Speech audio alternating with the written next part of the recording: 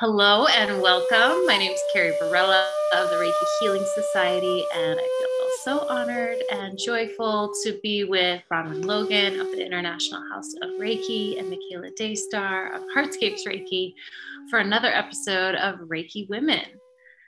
Today, we're going to be talking about a very interesting topic, and we're going to be diving deep into one of the precepts, being true to your way and your being, and kind of interlay that with the process of creativity and how Reiki helps us and supports us to be creative people, creative women.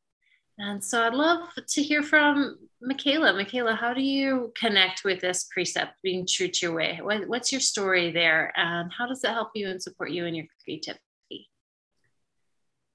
Yeah, being true to my way for me has always been really intricately linked with creativity and a process, an evolution from very kind of rigid and narrow thoughts and feelings about creativity to something much more fluid, much more organic, something much more true to myself, and I think much more true to life and the spark of humanity that we all share.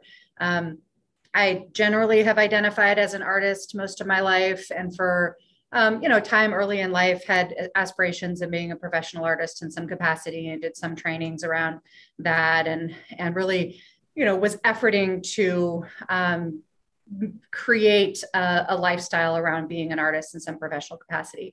And that didn't happen. I tried a lot of different kind of inroads to that, a lot of different ways of seeking kind of the approval of our culture around what it means to be creative, what it means to be an artist, realizing how narrow those definitions are, how narrowly we define who is allowed to express themselves as an artist and get recognized and celebrated for that. And on the other side of that, how typical, how common it is for most of us, the average person, to have our creativity really shrunk down and denied or downplayed.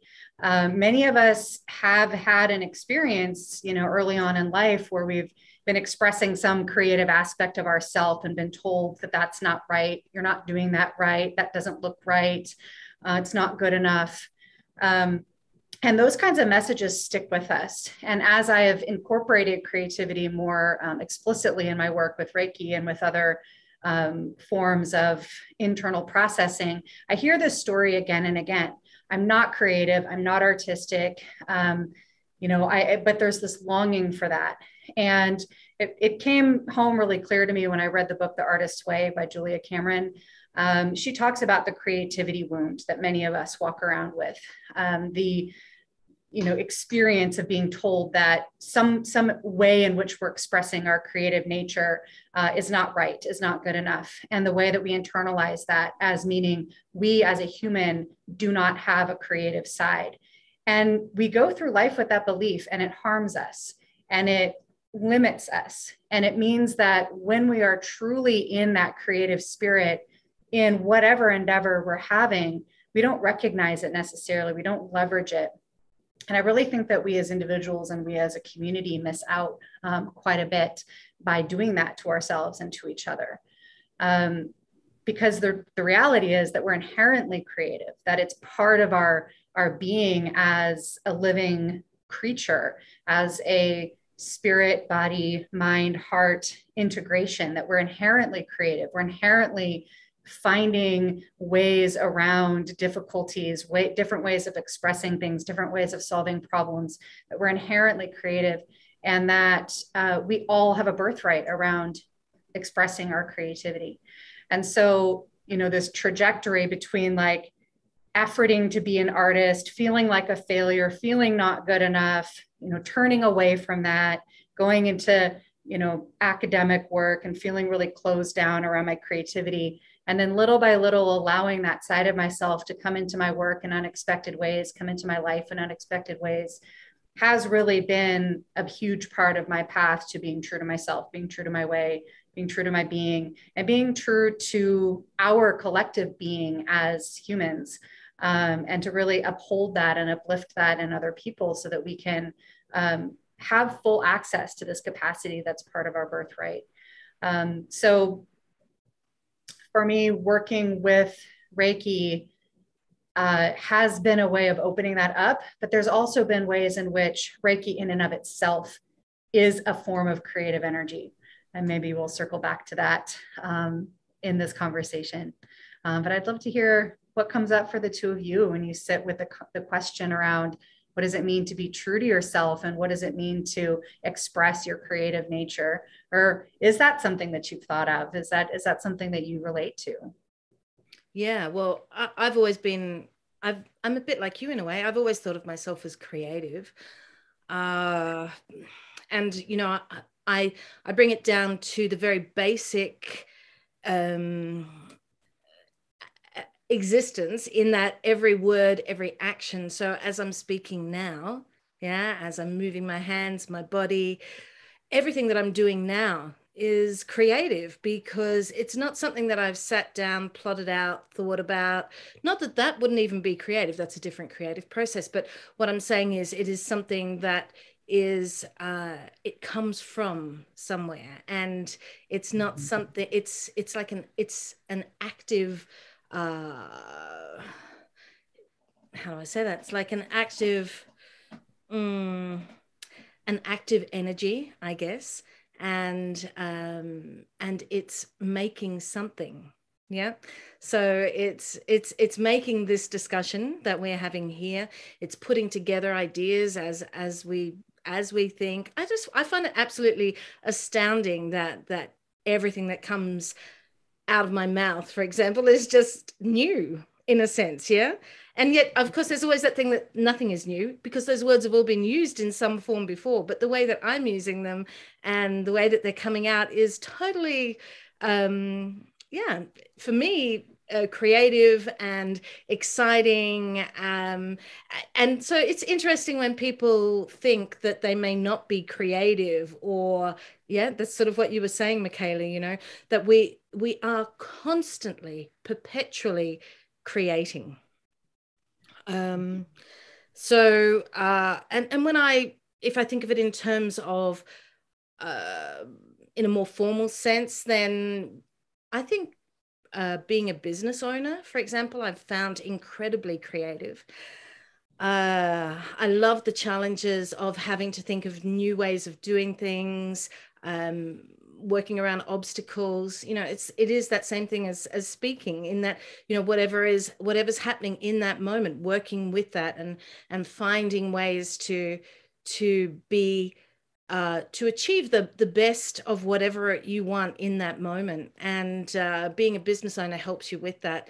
So whether it be writing things, marketing things, creating products, whatever, you know, that in those terms, that's always creative, always interesting, always exciting.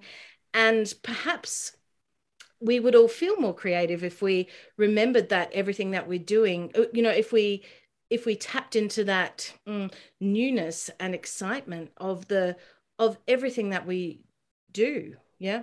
So I'm talking about from my perspective, but I think no matter what anyone is doing is probably a creative, has its creative process. Yeah. What else did you just ask? Did you just ask something about Reiki as a creative energy? Yeah. So I was going to come back around to that too. So Reiki is a creative energy.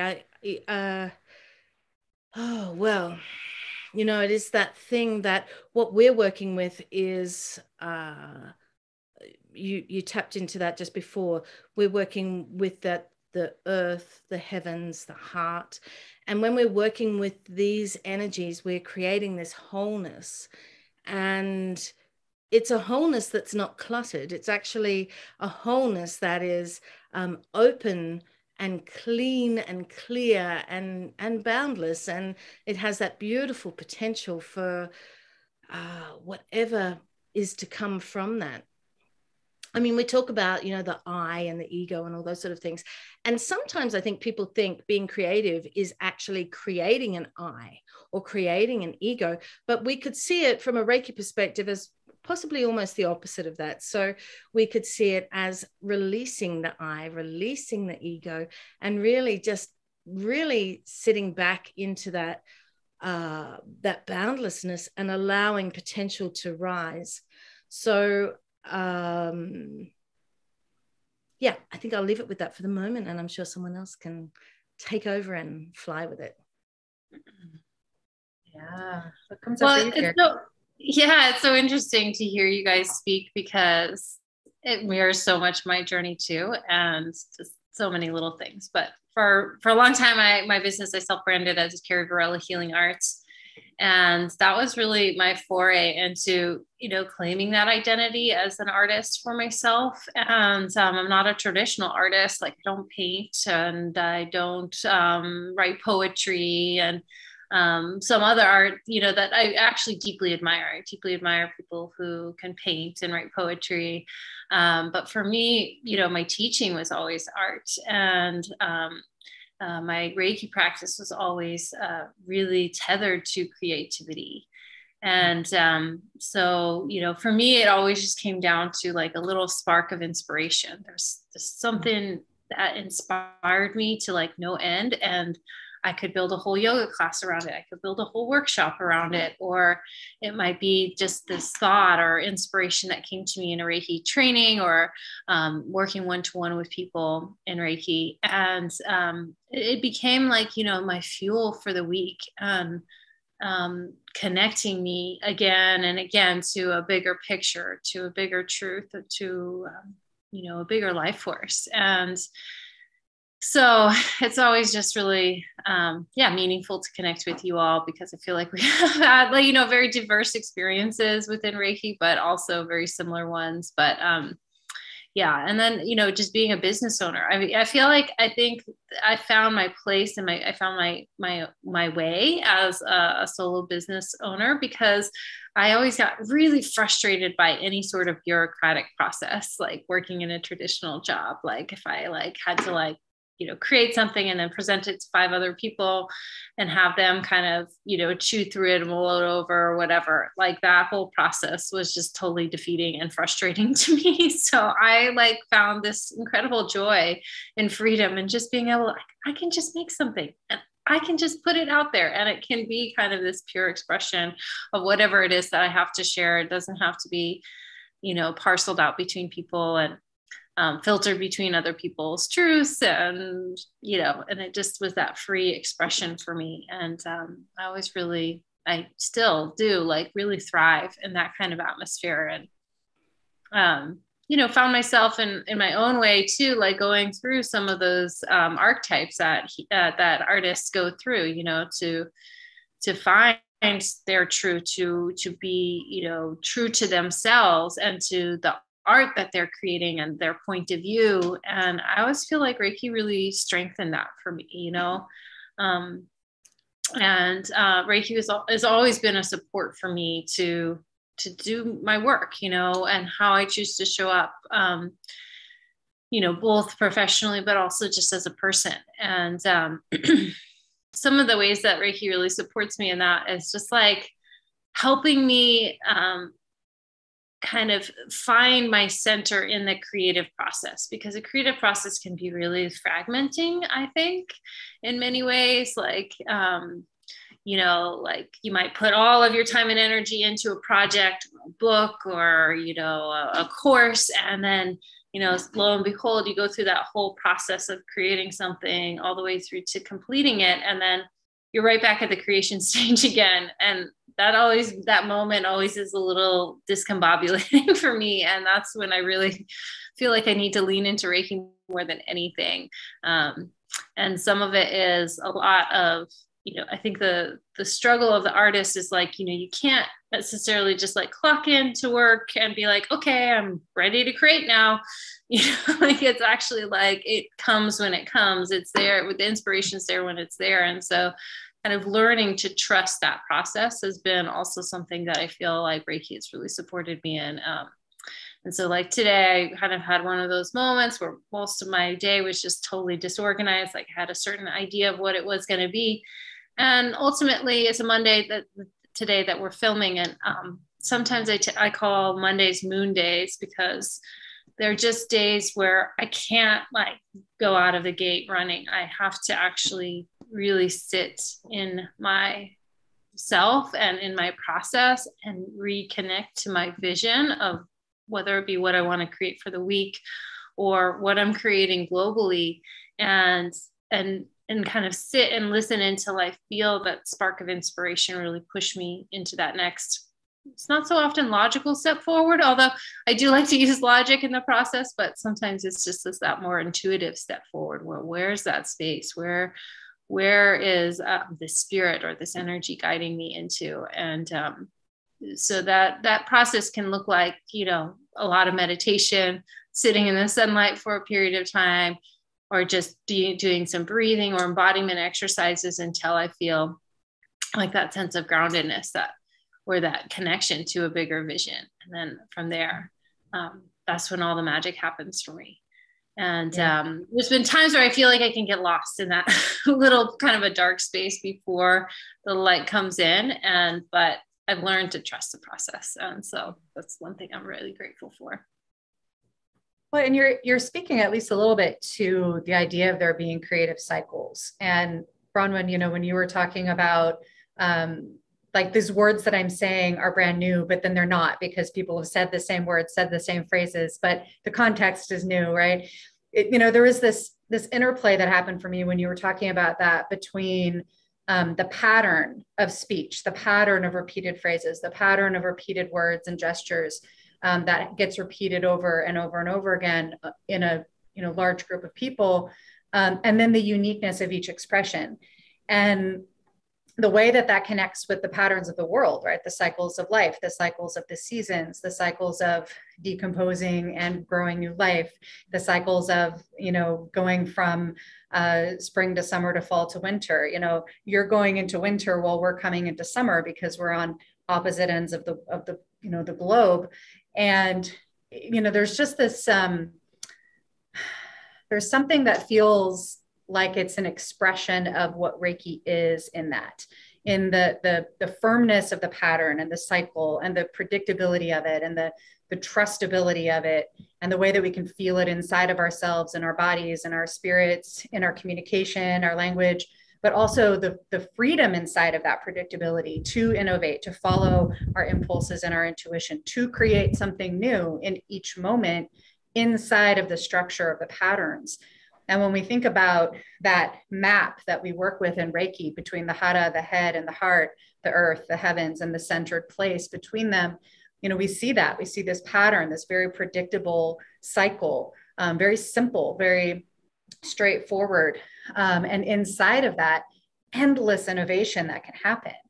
And there's something really powerful about settling into the structure, settling into that cycle, the pattern, that then frees up that creative energy. And as you were speaking about that and referencing the 3 diamonds and of earth, heaven, and the centered place in between, hara, head, and heart, I was thinking back to the Reiki practitioner circle that I hosted this weekend. And we did just a very simple 3 diamonds practice, just working with a partner. We had some people online who were doing self-practice, and just a particular way of being with those 3 points in that sequence with each other. And just extremely simple, just very, very simple pattern. We've been working with these same points, over and over again for years. These are folks I've been working with for years. And as we went through this practice several times, each time people innovated inside of it, right? It was the same practice. It was the same 3 points. It was the same map. It was the same pattern, the same structure. But, someone chose to lie down and do it from a horizontal position. Somebody chose to work with a plant instead of another person and connect with the plant's literal roots and its literal reaching branches. And there were just various other innovations that people came up with. And, so it really had me thinking about what is this interplay between our creative nature and the structures that hold us and connect us, and with Reiki.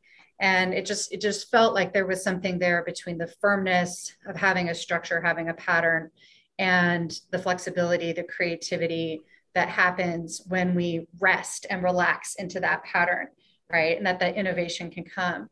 And when we tell ourselves that we're not creative, or we believe that, or we've been told that by our parents or by society or by our teachers, by the way that certain people are privileged and seen as creative and other people are dismissed, when we walk around believing that about ourselves, then we miss those moments of innovation.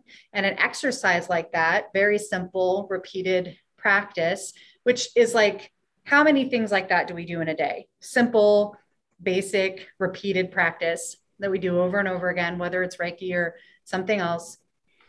But we miss those moments of innovation and creativity. We miss that moment where a particular sound happens that we haven't heard before because we, brushed something against something else, and in a way that was delightful. And this, all of these moments that can become this symphony, this interplay between our own little individual self and this vast web of life that we're part of, that we're one point on it. I feel like choosing to express our creativity in those moments, choosing to lean into it inside the structure of our day, is how we sing with life. It's how we remind ourselves that we're part of something bigger. It's like our creativity is part of the vehicle through which we remember our interconnection with life, because we can be held in that structure and at the same time express what's particular about this moment, about our own experience. And there's something really just delightful in that. And it's part of why it's been so powerful and meaningful for me to direct my teaching and my practice to, how do we integrate Reiki into our day-to-day? How do we integrate this practice into every single moment, no matter what we're doing? Yeah. Right. Because in that way, these moments become salient for us. Yeah. Yeah. Look, I mean, there's so much in all of that. I wanted to write notes, but there's too many notes. So, but it did bring me about to thinking about Mikao Usui, and how, people talk about on the memorial stone in Tokyo is, his life story has been written there by the association in Japan.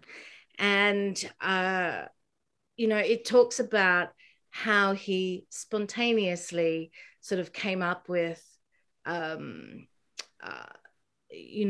some of the teachings. And spontaneity is a creative thing, obviously, but how are we spontaneous? And we are spontaneous because of something that both of you have talked about, which is process. It's that structure, and it's that working through things with things until there's a point where something spontaneously comes from that. So it's not like spontaneity is something that doesn't have a base, have a foundation.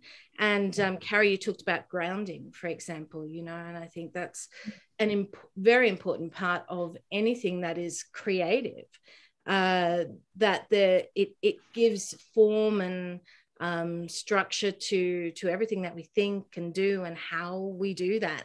And so spontaneity needs, how do you say that? It needs work in a way, yeah? And we can see that in the precepts as well, or a lot of these things that we've been talking about. So one of them, for today only, it is what I was sort of talking about before, which is just being here and really being here. And so then we're tapping into a wealth of, past, present, future. And it's all here. So it's like this bowl of goodies to roll in. Yeah. And that can, from that, what comes out? Well, this is coming out, right? And so and we were talking about being true to your way. So the mission, what's your purpose? Yeah, what's the mission that comes out of that? And to have a strong mission, we need that grounding. We need to have focus, and also being diligent. So working hard, keeping to doing the work, because from that work then we have all those beautiful goodies to work with clarity. And there's so much, like I said, that came out of what you guys were just saying, and trusting the process. I think that was really important. So, a lot of that is that being here now. So not being scattered and all over the place, allowing yourself to focus, be here, and know that it's okay. And what comes out of that.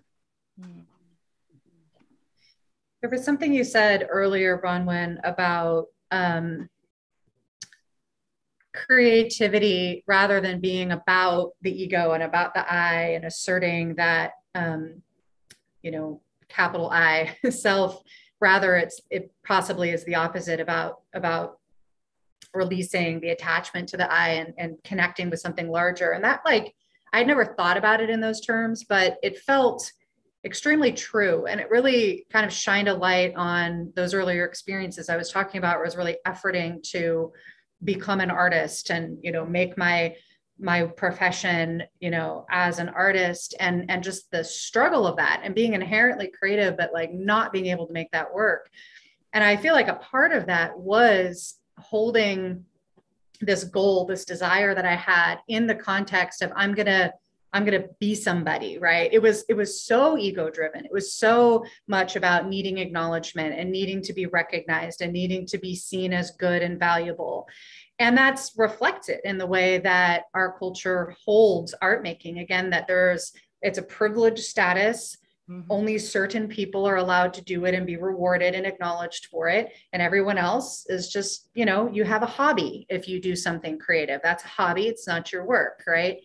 And we put this division on it, and it guarantees that we approach, it sets the conditions for it to be very likely that we approach our creativity as an ego-driven endeavor, as opposed to something that allows us to feel that connection with the web of life and to feel something bigger than ourselves that we're contributing to, or contributing our uniqueness to, but that isn't about us, right? It isn't about that, acknowledgement of being that singular creator.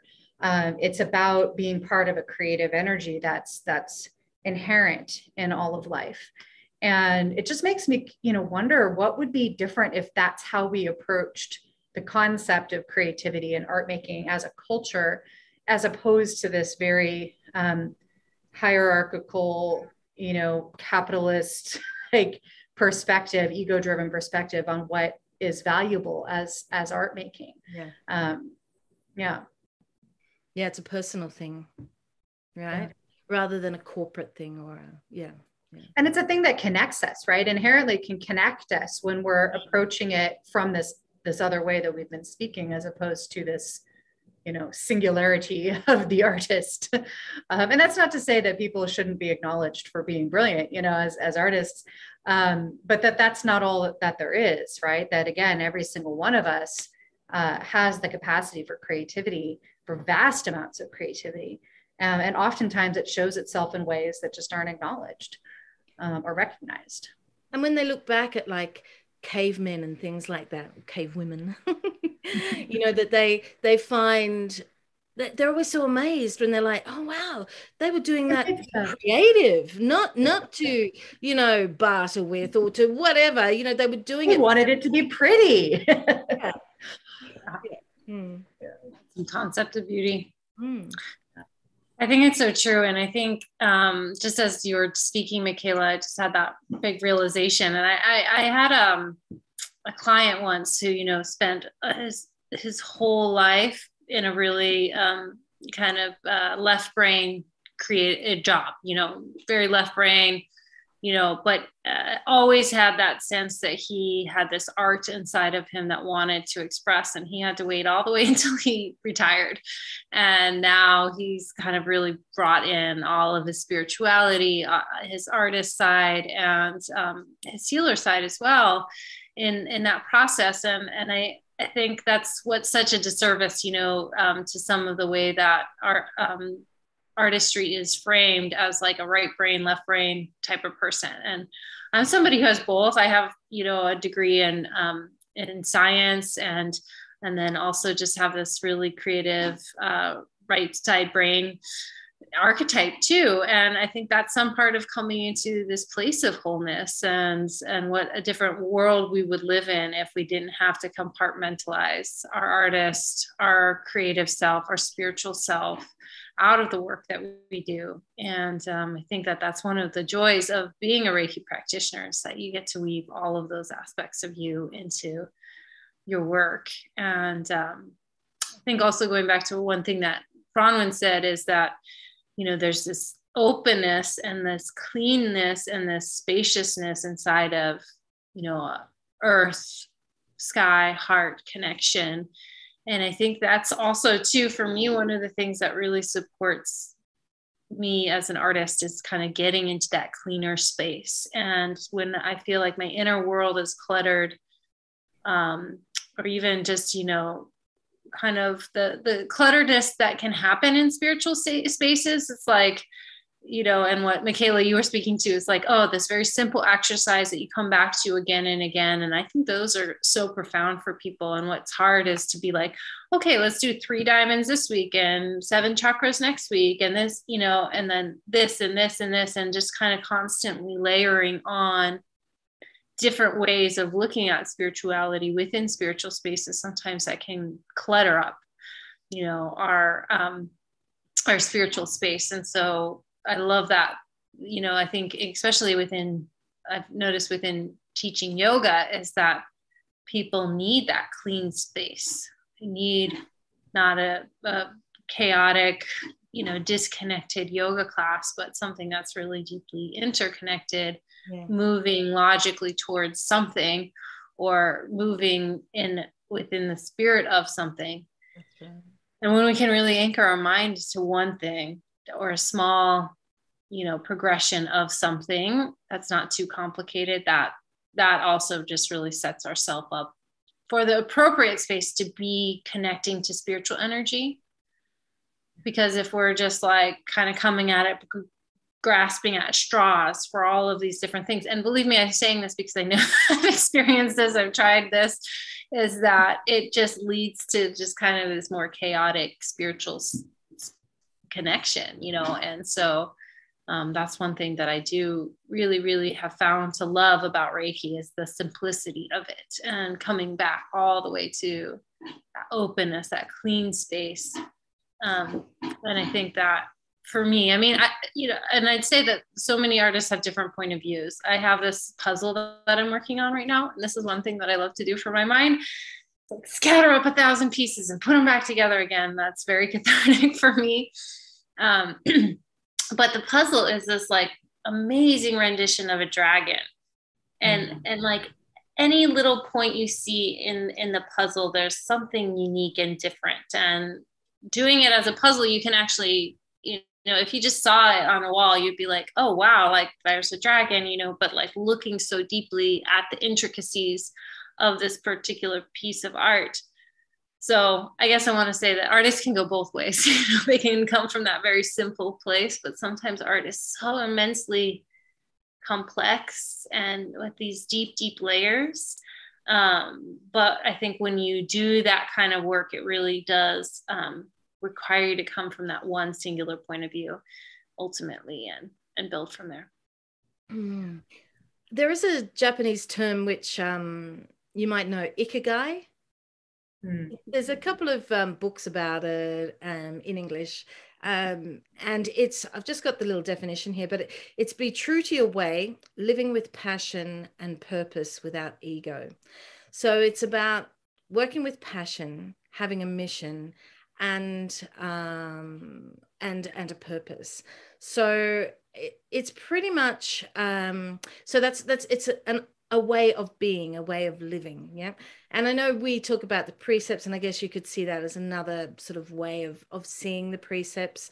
But that it's sort of, when you're talking about being creative and being an artist and how we do that. So, being that really truthful to ourselves, but having that spark of passion and knowing where we're going, so having a very true purpose without it being, as you were saying, Michaela, without that being ego driven. Yeah.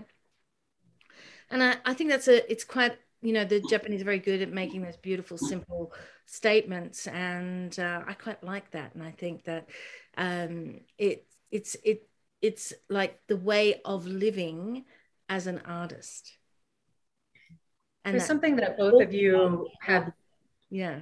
Yeah, There's something both of you have been speaking to, that's been incorporated into what you've been saying, which is around our relationship to beauty, right? And when I think about like what you just named, the Japanese way of simply rendering something, whether it's a word, a statement, an image, a flower arrangement, a movement, that there's this way in which it's an exquisite thing because not only of the communication of something important, but because of the beauty inside of it. And humans, we have this inherent relationship to beauty. We seek it. We surround ourselves with it in whatever way we define it, right? It's going to look different for everybody. It's going to feel different for everybody. But oftentimes there's some element of seeking out patterns, seeking out structures and fluidity, however that looks, however it feels, and that our relationship to beauty is a huge part of how we navigate the world. We move towards it. We move away from things that don't feel like they have it, right? And we look for it. I mean, I can think of driving through, parts of town that are run down, or that, don't have any of the markers that I would normally generically describe as beautiful, like lots of trees or art, and just finding absolute exquisite beauty in the curve of a freeway arch, right? The way it crosses each other, the maze of different freeways coming together, and just finding those patterns. It's like wherever we are, we're seeking it.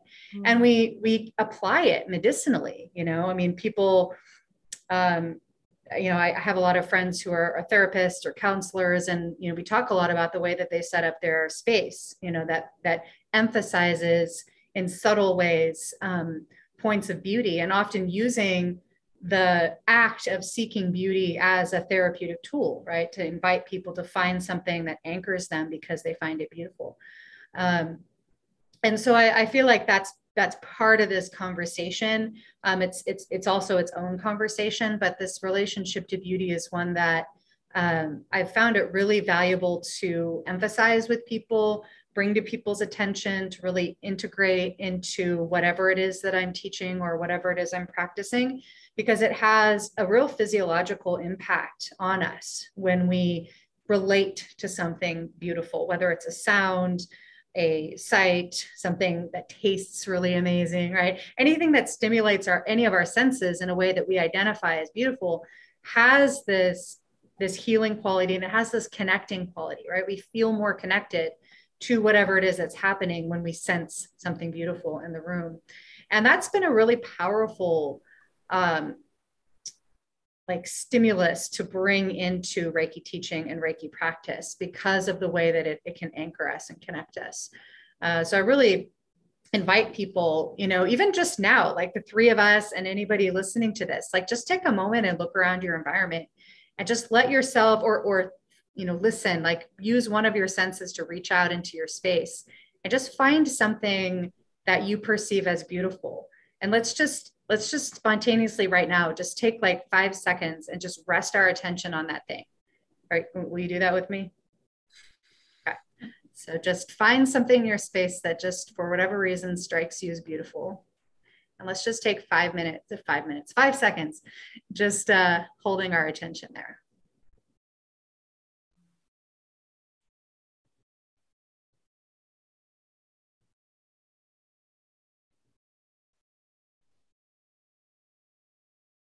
Just notice what happens inside of yourself.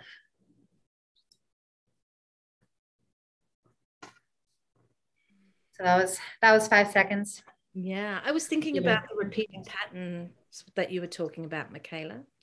And even as you were talking, I was thinking of something in my environment, but I mean, how much that expands out into other things. But we talked about structure and repeated patterns being structure, and how that gives us stability. So it gives us grounding, but it also gives us something to move from. And that's that, you know, creative spontaneousness. And I was thinking of the labyrinth that I've got here, made of plants, right? And how that structure, people are attracted to that. It's a 3,000-year-old design, yeah. And how people, when they see that, you know, I think everyone connects in some way with that. And if I look at the actual design of that, I always say that to me, it looks like a brain. And so it's, you know, it's like it, and some people think of it as a womb, and, you know, everybody's sort of got different takes on it, but it's things that we connect to and that we see perhaps a part of ourselves, or, yeah, it's interesting how, and then I was thinking about doodling, you know, like when you doodle, how you always do, I'm sure everyone does the same thing, you do similar patterns, and how those patterns mean something to you in some way, you know, and it's a creative thing that we're expressing something, but something that I feel is grounding, and yet at the same time is free flowing. So it has these, yeah. Yeah, absolutely. Well, it was so lovely to chat with you ladies today about a very kind of unique adaptation, right, of being true to our way and linking it into creativity. But I know that this conversation will keep my creative juices going throughout the week and probably well beyond today. So thank you so much for that. Can I give a little poem? I had a little poem. Oh, yes. Oh, yeah. Oh. We should not stifle the creative process, of course, Bronwen. Go. Well, it's not my poem. I didn't write it, but hey, okay. It's a Japanese poem by, you know, Basho, who is a famous Japanese poet. And oh, cool. And it actually talks to, I think Carrie may have been talking about that, just about a bit about the clutteredness, you know, like in life when it's so cluttered. And so when we release that clutter and we have that freedom and what comes from that, you know, so, you know, if you have, oh, here we go, I knew I'd have something around, you know, if you have something like this, and it's, I'm not sure this will work, but no, that doesn't work, but the, you know, when you have a bell and you do that and it has the vibration because it's empty. Yes, excuse the coffee cup there. And so, you know, that it's empty, and when you hit it and it has this beautiful vibration, but when you got all the crap in it, yeah, and it's totally cluttered and you hit it, no vibration. Yeah. And so it's that living in that vibration, and that's when we talk about that openness and that boundlessness and what potential can arise from that.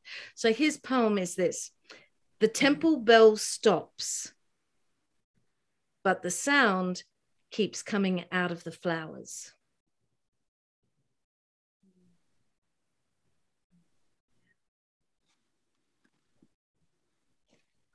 That interconnection, when the temple bell stops and the sound keeps coming out of the flowers, and the bell and the flowers are interconnected, and we listening and feeling are interconnected. Yeah, that's so beautiful. Yeah, and it's like that whole, the, you know, what we do affects everybody and everything. Yeah.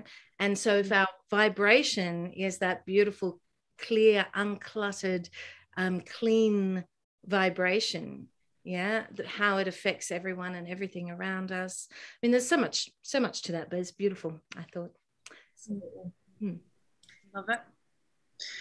Well, I'll be pondering these beautiful words and these conversations well through the week. And I hope all of you who are listening will also be pondering these things and maybe share with us some of your creative process, your favorite poetry, your favorite Reiki moment, or something that just felt so inspiring and creative that came to you through Reiki.